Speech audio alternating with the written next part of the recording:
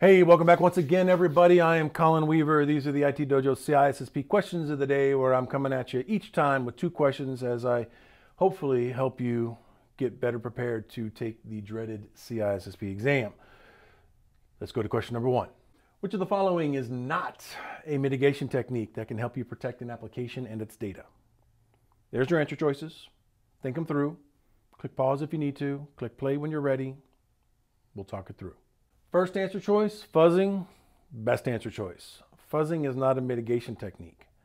Fuzzing is a way for you to identify vulnerabilities. Okay? You do not mitigate by using fuzzing. And if you want to find a problem with say an application, you can give it tremendous amounts of just kind of bogus and nonsensical input to see if you can get it to respond in an unpredictable way. And if so, that might serve as a foothold for you to be able to go in and find an actual exploitable vulnerability within the actual application itself. And hopefully you're finding it before your attackers do. So definitely not a technique for mitigating vulnerabilities. Fuzzing is for identifying vulnerabilities. Choice number two says access control lists. Now, in my answer choice, I didn't really put ACLs in the context of, like ACLs you might see in a file system like in Microsoft with a security descriptor in the NTFS file system, or whether it was ACLs like you might find on a router or basic ACLs on a packet filtering firewall. Either one of those, particularly the firewall one, could certainly go in and help to mitigate some risk, because you can go in and say only allow ports and protocols or traffic from certain sources that are going to be more likely to be trusted and valid sources. So it does offer some mitigations. Again, it's not the be all end all of mitigations, but it is definitely a mitigating factor. How about the third answer choice, digital signatures?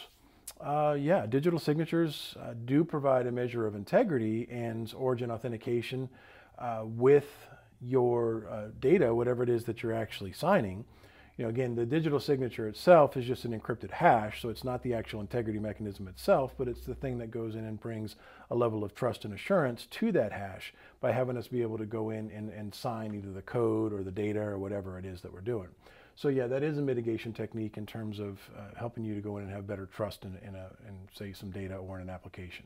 How about disk quotas? Yes, disk quotas also help to protect an application, because you could go in, for instance, and make sure that disk quotas prevent the hard drive from becoming full. So it's not at all uncommon that if a hard disk becomes full, for things to not error out gracefully. They tend to crash pretty hard if they run out of disk space. And so by leveraging disk quotas, you might be able to go in and create a situation where the application is going to remain more available and otherwise more stable.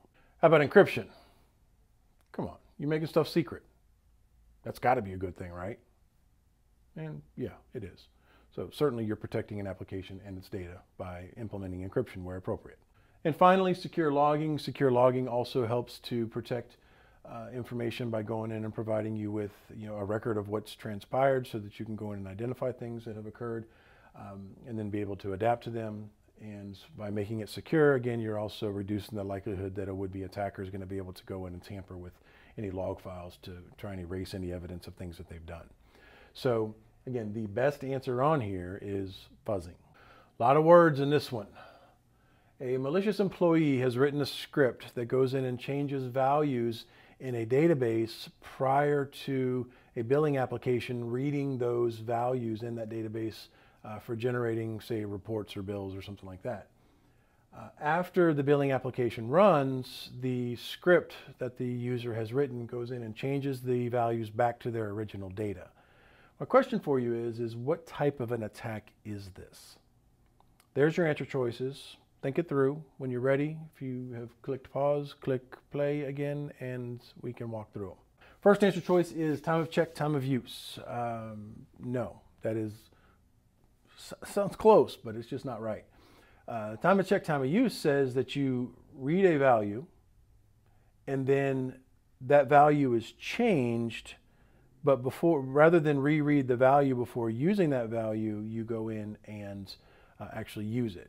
A common example given is the scenario where you have two people on opposite sides of town, both putting their ATM cards in the ATM machine simultaneously. Both of them check the balance. They're the same account. So say a husband and a wife both check their balance, and it says that there's $100 in the checking account. Well, you could say that the ATM at that moment knows that there's $100. So the husband withdraws the $100.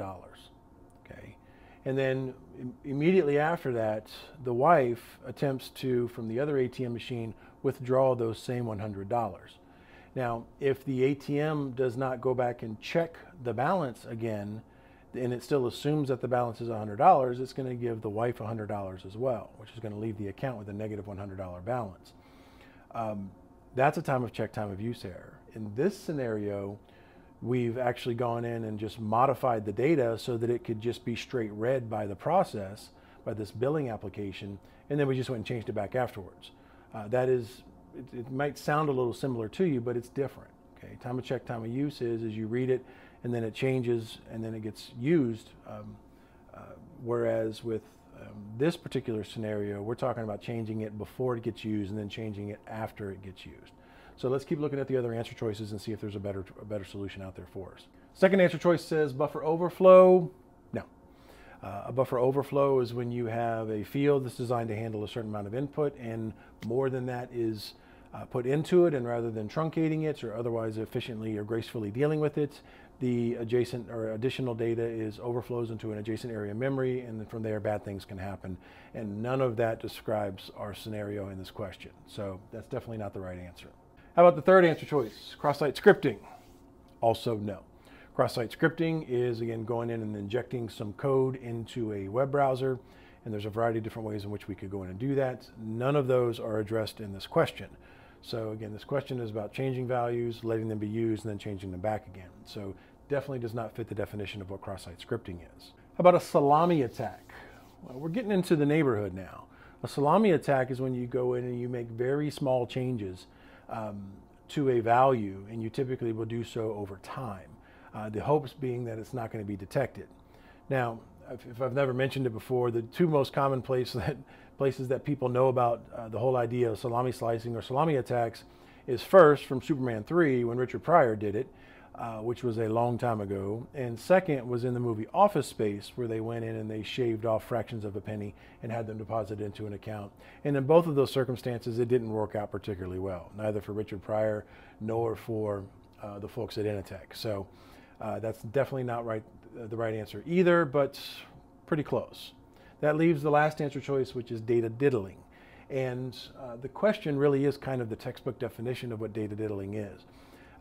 Data diddling is the idea that you go in and you change a value, and then somebody reads it or a process uses it, does something with it, as is the case in our question, and then oftentimes afterwards you go in and change the data back to the original value. And when you do that, we call that data diddling. Okay. I don't know that anybody ever says data diddling in a meeting or anything like that, but that's the textbook definition of what it's all about.